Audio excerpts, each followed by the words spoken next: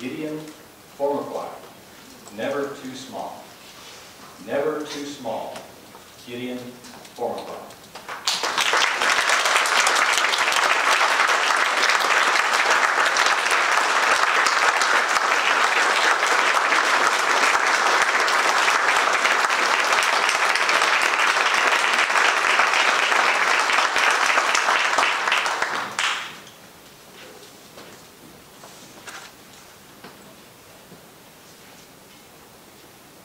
An old African proverb says, if you think you're too small to make a difference, you have never spent a night with a single mosquito in your room.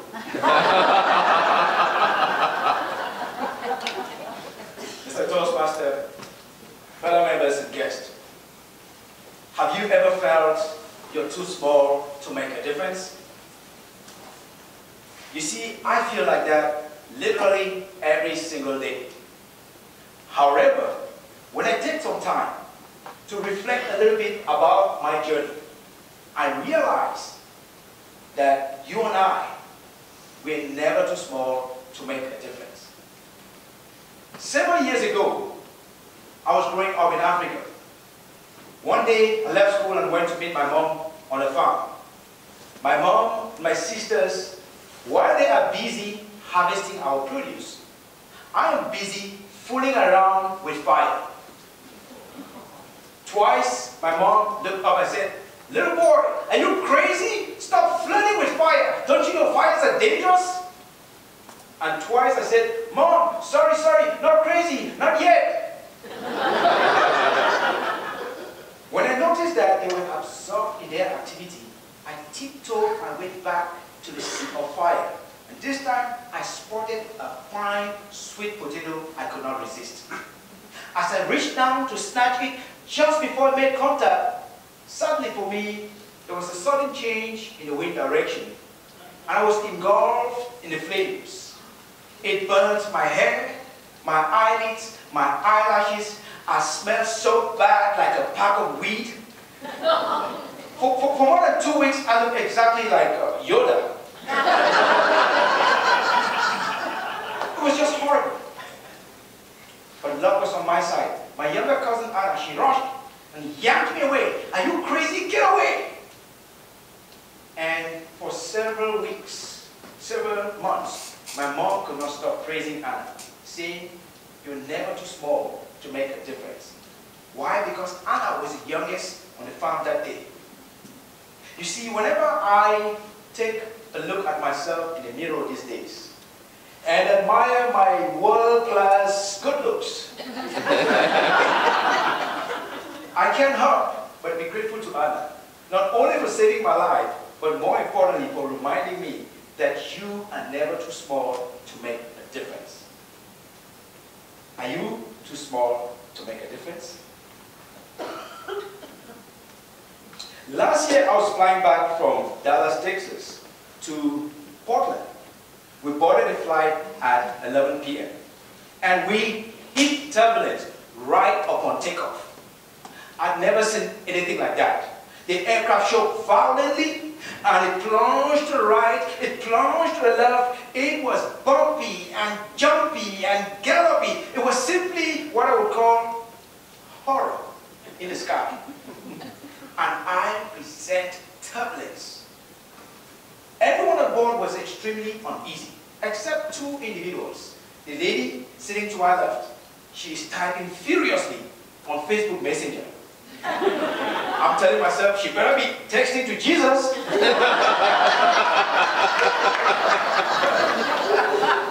To my right, another young lady. She is quietly eating salad from a bowl with a lot of macadamia nuts. And I thought she was truly nuts. To the back, 2 rows to the back, 2 young toddlers burst out screaming so loud. So loud, I felt I had one thing in common with those toddlers. I too wanted to scream just like those toddlers. But I could not. Why? Because to my right, to my left there's a lady, to my right there's a lady. How could I cry in between 2 young pretty ladies? Inside, I am boiling like a volcano. But on the surface, I pretended to be as cool as a cucumber with a little weird smile like Chewbacca.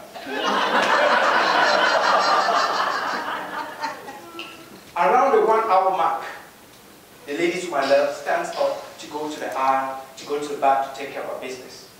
And I step into the aisle. I'm standing there in the aisle and thinking, okay, what can I do with myself? Maybe I should just try to distract these children who are crying. That's when my first Toastmaster impression came in. I thought, let me do some weird gestures so that I can distract them. I did. The kids yell, they scream even louder. Not a good way to use gestures.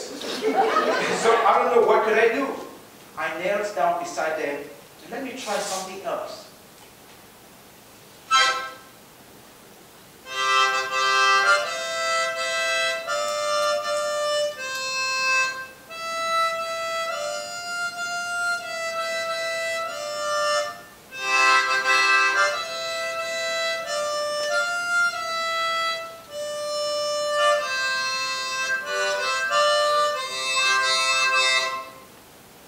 Before I finished that Siko Sikeleki African melody, the lady returned from the back and tapped me on my shoulder, pointed to the seat. I sat back in and I'm praying, please, kids, don't cry again, don't cry again. And they gave me the best present of the night, not only to me but to the aircraft. They did not cry for the rest of the flight. When we landed in Portland, it was very late. I could not wait to share that story the next morning with my students. When I shared that story with my students, one of the kids sitting like right there in the back, he said to me, oh, Mr. G, so you were pretty much like a clown in the sky. To which I agreed, I guess I was. But on a more serious note, ladies and gentlemen, that incident and that remark about a clown in the sky reminded me about the other incident growing up in Africa.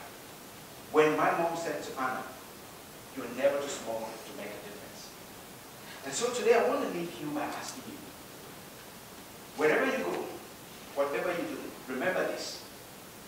You're never too small to make a difference. Because even the noise from a silly clown, even a tiny little schoolgirl, even the noise from a mosquito could not hurt. But let you know the mosquito is important. So if you're called to birth a calf, do that. If you're called to raise someone else, do that, because your actions can never be too small to make a difference.